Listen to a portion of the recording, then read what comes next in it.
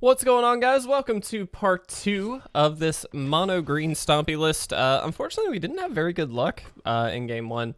We got mana screwed like twice in a row. And then the first game, unfortunately, we just got outpowered by a Gruul aggressive deck. So hopefully we can do have some better games this time around. And this is the hand we keep having, which is 2 lands and a bunch of stuff. So let's see if we can get it. But like, we don't need a ton of lands, we just need like 4, and we'd be set, but unfortunately we're just not getting there. Thankfully we do have the Paradise Druid to hopefully help us with that, and Pelt Collector is a phenomenal start, so let's see what we can do. Hopefully, like I said in video 1, everybody had a fun and safe weekend. If you were away, or if you're in the US and you celebrated 4th of July, I hope you had a good time. Like I said in the first one, we just kind of hung out with the family and did some chill stuff, which was great. So that's fine. Let's go ahead and do this. We'll go ahead and get Scavenging Ooze down. Chances are this is a discard-focused deck, so they're probably going to have things like Kroxa and stuff like that. So we're going to end up having to discard a little bit here. But we'll see. Looks like Mardu. That's interesting. Let's do this. We'll attack in, see what they do. Okay. And we'll try and go for this. We're really kind of overcommitting a little bit here, so there is a chance that we just die to a sweeper. Yeah, unfortunately. And that's, you know, not great, but it is what it is. We do get to go ahead and Vivien. Just realized I don't think this deck had a sideboard. Which is not necessarily great with Vivien, but it is what it is. It is what it is. And this was just a product of me overcommitting, so that was actually a mistake on my end, but that's nice at least. Let's go ahead and pop a couple counters on here. I'd get out of the way if I were you. Attack, and we'll play our land. Alright, let's see what we're gonna do. I mean, good news is we've been very aggressive. Sure, makes sense. Ooh, if only. Like, part of me wants to mine us because I don't remember if we have a sideboard. Let's see. First of all, what's in their graveyard? Let's do this. Let's actually eat stuff out of our own graveyard here, just so we can gain a life and get a counter here. Go ahead and eat a Scavenging Ooze, and do this. Here we're gonna take the Shatter. We now have lethal, easily have lethal, so that's perfectly fine. Let's go ahead and submit 2 onto Scavenging Ooze. This is just a very good threat that they've got to deal with now. And if they can't, then that's a problem. And that's the great thing about Scavenging Ooze. Obviously a new card from Core Set 2021. It just does so much. And in a position like this, it's a big problem. Let's see if we even have a sideboard. I don't think we do. Oh, we do. Oh, look at there. Yes, this wins us the game. Nature's always got my Theoretically. Activate. Let's give it haste. Alright. Yeah. Cool. Well, I didn't go through the sideboard, so I apologize, but we got there. So thankfully we did get a win. Really like Vivien, just in general. I think we've got 2 Viviens in this deck, and I love both of them. They're really good in my opinion. Let's go ahead and jump into game 2 and see if we can get another win. I do really like this deck when it works. Mono green Stompy in general just feels really nice when you can get it to work.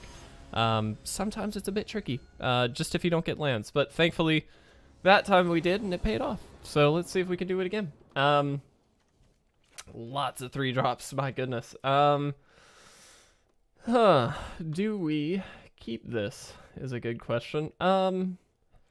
Let's try it.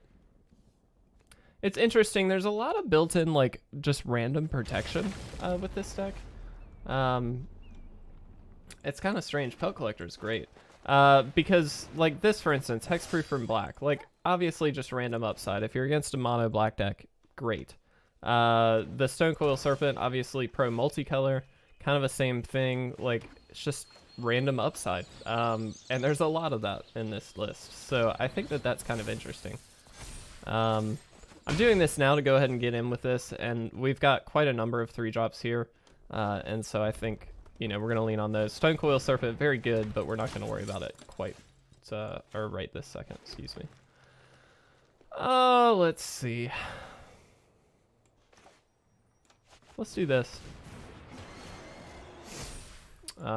And we can actually swing with both here. This is pro multicolor, so they can't block it. And this trades. So if they want to trade, that's fine. They get a Pelt Collector, and we get their General, which is like a huge, huge card for them. And this having pro black, or excuse me, hexproof from black just means, you know, we're in decent shape here. I don't think it's amazing, but it's definitely not terrible. Interesting. Do they attack though? It doesn't look like it. Can just be super aggressive. To be clear, I do believe they can still block this, but we're gonna attack with everything. Just because this is a bit of a must answer thing. Yeah, they can block it. I just want to make sure. It just means they can't target it with a black spell, which is fine. Okay. We're just being super aggressive here, and that's it, which is exactly what we want to do, so like that's fine. But obviously we do have to be a little worried about like if they've got ways to deal with everything, but it doesn't look like they do. This connecting is really, really good for us. They get to finish questing Beast off, that's fine. And then they get 2 hits with Judith. But we get a Paradise Druid. Woo, man. Killing it. Worst things have happened, but at least we hit something. Unfortunately, we've had bad luck with this deck in the last video, so pro multicolor doesn't hit it. And hexproof from black. I don't think they can hit either of our creatures. Yeah. Well, that's kind of cool. This is nice because this is just going to keep us in the game a little bit. Let's go ahead and do this. And we get to draw a card. Look at there. Pro multicolor is like stupid good. I'm perfectly fine trading this off here.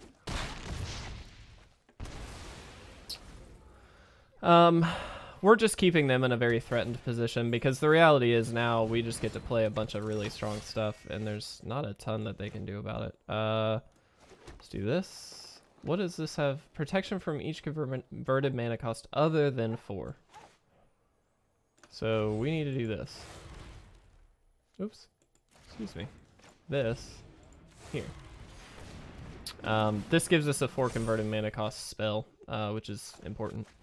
There we go. Vivien, huh? Vivien's very good. We're gonna hold back this turn. This is super strong. I don't want to give them too many opportunities to really start taking over, but Vivien next turn means that we've got ways to kind of deal with this. Now this is a human, so not going to trigger Winota, which is very crucial. Just gonna go ahead and pass. These Winota decks are very, very good. The Mardu Winota deck is kind of what culminated after Agent of Treachery's ban. Super, super strong. Like, really, really strong. Very much enjoy the deck, but... and I'm gonna take 6 here. It's fine. Doesn't trigger Winota, so I don't really care. Let's go ahead and get Vivien down. We gain 2 life with the... Alright, so what do we want to do? Let's just hit this.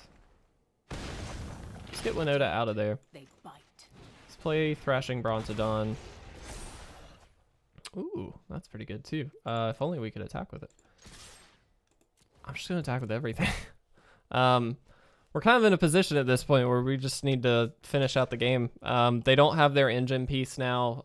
They can deal a good bit of damage with Haktos. Haktos is stupid good, but yeah, this just finishes it off.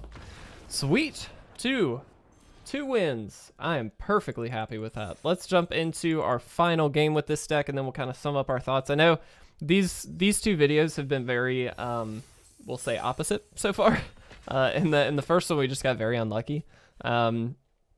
Obviously, the first game I think might have just been bad playing on my end, but I think the second 2 we really did get unlucky on lands. We had 2 lands both games, and that's it. It happens. You can't get too upset about it. It just kind of sucks. But hopefully, doesn't look like we'll have that problem this time. But do we want to keep? I think we do. It's not an amazing hand by any means, but we can go 2, 3, 4 if we would like, or 2, 3, 4 depending on how things play out. Ooh, even better. Let's go with this first. The Stonecoil Serpent, because it scales, it's better to hold on to that if you can. Not to say you always should, but it looks like we're against a controlled deck, potentially, which is just so fun. Go get Thrashing Brontodon down, and we'll attack in pursuit. All right, see what they want to do. Get a 0-4 wall out, killing it. Sure, it's very good. I'm gonna play Questing Beast, and I'm gonna attack in with both. See what they want to do. They can block here, that's fine. Yep, and we'll pass. Stonecoil Serpent, I think, gonna be very, very helpful here, but we'll see. Interesting. Okay. It's a bit of an odd deck. Let's do this. Civilization has crept too far. Tear it down. I'm gonna get rid of this. It has Death Touch, so they can spend that here. That doesn't matter. It still dies. We'll just attack him with this. Alright, see what they want to do. We're under threat management, so we really have to make sure that they don't get too many, you know, Death Touchers out or anything like that. But Vivien helps a little bit, but with things like this out, it is going to be a bit tricky. We do have Heroic Intervention if we'd like. We'll figure that out. Death Touch Tribal. Interesting. Interesting. Let's see. Oh, should have put a counter on that first. That was a bit of a mistake. Okay. Not gonna do anything about it. That's fine. Let's do this, and let's do this.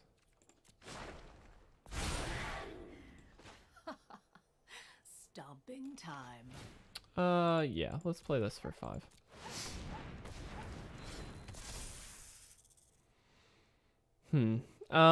Yeah, we'll pass. This has Trample, which is really crucial here. They do get to gain a bunch of life here, though, which is going to be kind of annoying. With the Hooded Blight thing, they've got a way to kind of deal with whatever.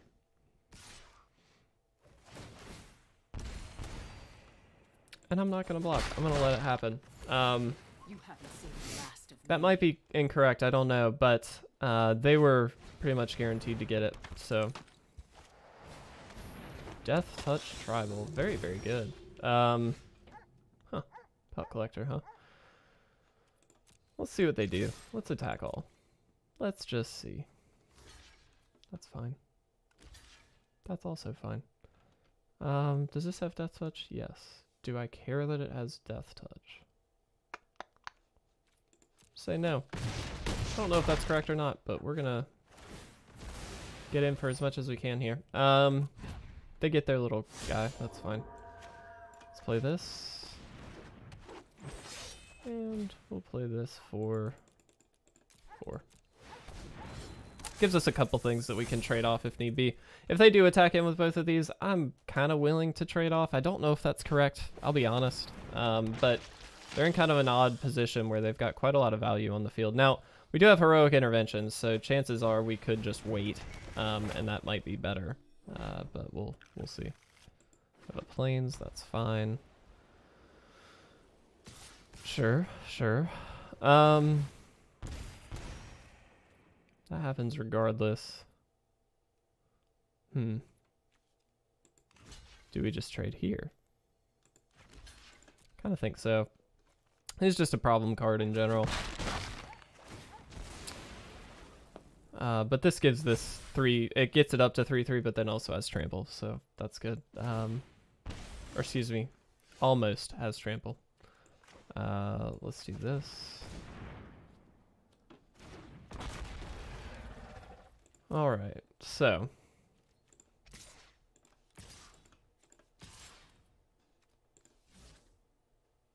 I'll attack with these two. Let's see what they do.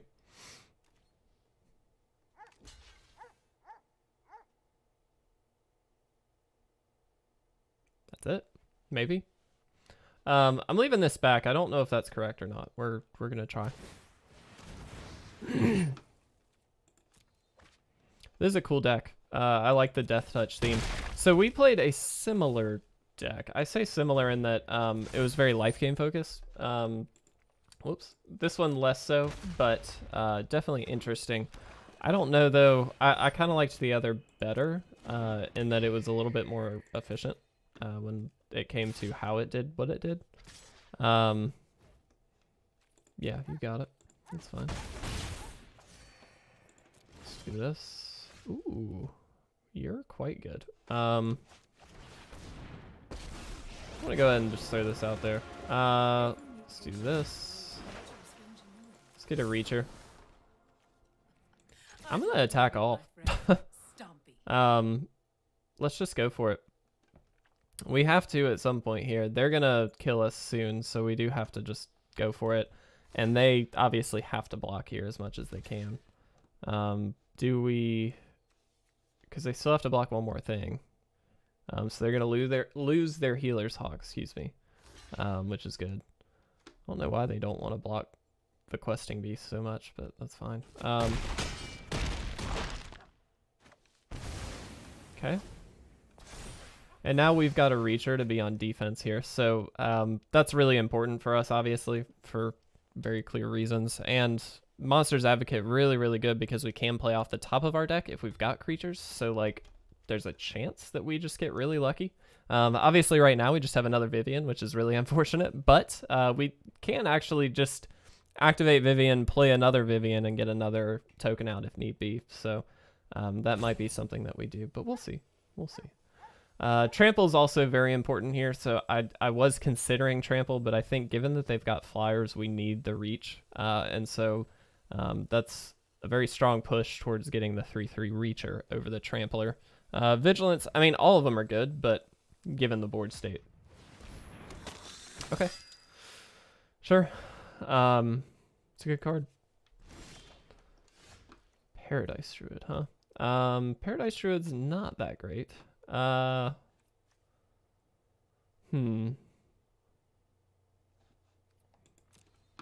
see what we want to do. So they can just kill this, or excuse me, kind of go ham with this. They do have to block pretty much everything. That's fine. They can give that Death Touch. That's totally fine. We've got Heroic Intervention, so I'm kind of not worried about that.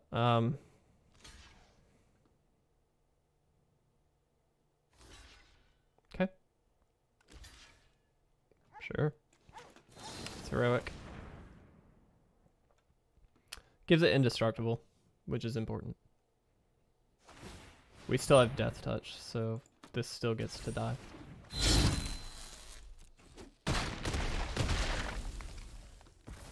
There we go. Let's go ahead and play this out. Let's go ahead and play this. We'll get another Reacher. Just so they can't deal with one. They have to deal with both.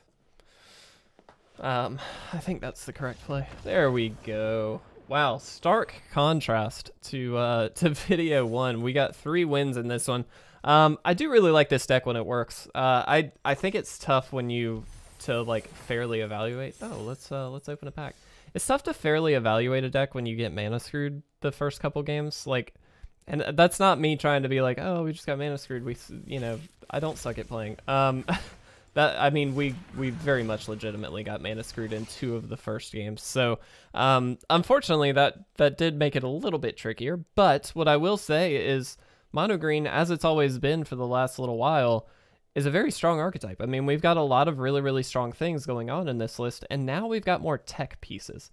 I mentioned in this video the random upside of having hexproof from black, having protection from multicolored on Stonecoil Serpent. The hexproof on even just Paradise Druid can be really, really important, especially if you're mutating onto it a Gemrazer or something along those lines. So there's a lot of random just like goodness. Scavenging Ooze obviously great against graveyard decks, which is great to have right now because there are a lot of those.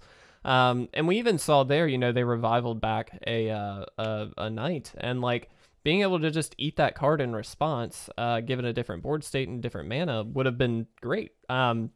And so it's a nice deck because while it is just a beat face kind of deck and a very straightforward kind of deck, I think what's great about it is that you've got outs to a lot of different stuff.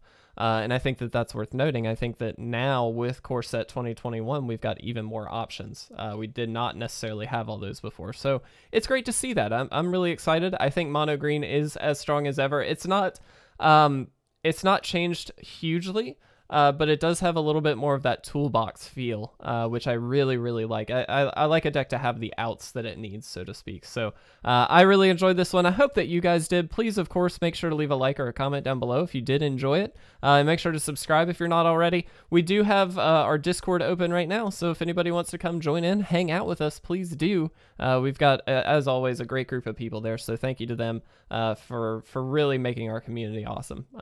It's all thanks to you guys. So thanks so much, guys, for watching. I will see you very soon in the next gameplay video.